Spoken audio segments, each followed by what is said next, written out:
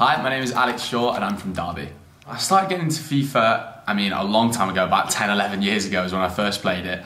But when I started playing it competitively and kind of at a pro level was about 5 or 6 years ago, where I started basically playing online and beating some of the best professional players from around the world. And I started to realise to myself, hold on, I'm actually getting quite alright at this. And then when you start to beat pro players, I then qualified for my first ever tournament, which was in Manchester, which was a global tournament where there were players flown out from all over the world for a massive prize pool of like $250,000. I remember when I first told my parents, yeah, I'm going to be going to a tournament, I'm getting put up in a hotel for free, I'm playing for all this prize money. My parents were thinking, what is going on there? That sounds crazy. So to make this an actual living now, there's a lot of stuff going on. I do quite a bit in terms of playing professional FIFA, playing in tournaments where we earn prize money.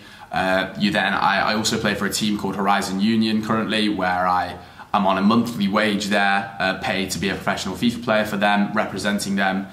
And then also I do other revenue streams. So for example, I upload videos on YouTube, and then I also stream live on Twitch, which is a good source of income as well.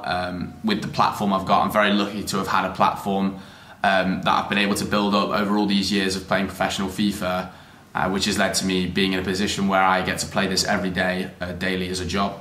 It can certainly be a little bit stressful, especially because playing these tournaments these days is absolutely crazy at the top level. There's so many amazing players from all over the world and the level is just ridiculously high. So it does require a lot of hours being put in every single day in order to stay at that top level along with all the other pros at the top. But it's very enjoyable to do, and I'm very lucky to be in a position to do so.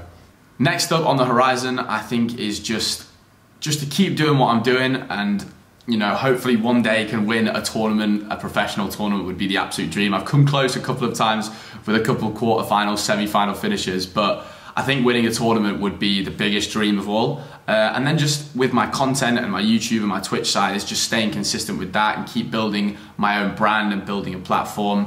And I just want to keep progressing within the FIFA scene as I get into the later years of my pro career.